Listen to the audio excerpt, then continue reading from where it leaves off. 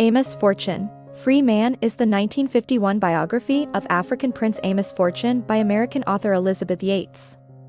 Based on secondary sources detailing the life of the tribal prince of the At-mun-shi, it tells the story of his capture by American slavers and transportation to America. Upon landing in the United States, Amos was sold to the Copeland family and struck a deal with Caleb Copeland to earn his freedom. Amos spent most of his life trying to become free, not succeeding until old age. An important work of literature about the triangle trade and the American plundering and exploitation of Africa and its people, Amos Fortune. Free Man vindicates the struggles of those slaves who still fought for their liberation after having their old lives ripped away.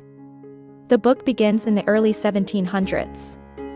Amos Fortune is born in 1710 into the At-mun-shi, in an African village. He is the son of the tribe's chief, given the name At-mun, and celebrated as the newborn prince. At-mun grows up in the mostly happy and peace-seeking tribe until a slave ship full of American colonists lands nearby. The slavers kill his father and proceed to take the survivors aboard their ship, the White Falcon, which is en route to New England. They give him an American name, Amos, and sell him on the auction block to Caleb Copeland. The Copeland family treats Amos with kindness, outside the fact that they keep him as a slave. Still, Amos refuses to accept that he is a slave, resolving to find a way to become free. He bargains with Caleb to earn his freedom by working exceptionally hard. However, when Amos is about 30, Caleb dies before the deal is complete. As a result, their deal is rendered void. Instead, he is resold into servitude under Ichabod Richardson.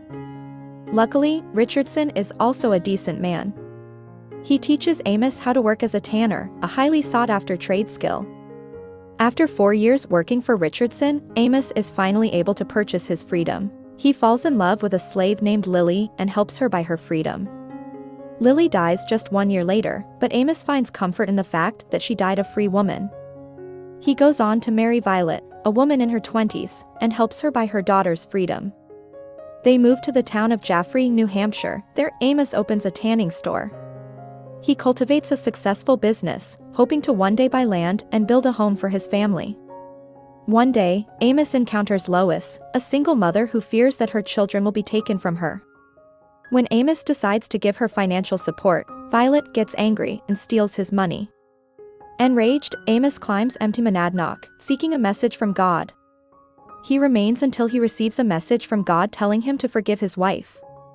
He descends the mountain, and when he returns home, receives an apology and an explanation from Violet. She explains that she wanted to prevent him from giving money to Lois because she refuses to provide for her own children. Against his altruistic instincts, Amos takes Violet's advice. When Amos reaches old age, he finally saves enough money to buy a plot of land. He builds a house and a barn where he can continue practicing his trade. He dies a free man in Jaffrey, New Hampshire, at the turn of the 19th century. Amos Fortune. Free Man celebrates the African prince's persistent endeavor to overcome his bondage and lay claim to individual liberty in a deeply unjust American society. I hope you enjoyed this video. Leave a like if you did and be sure to subscribe. Thank you.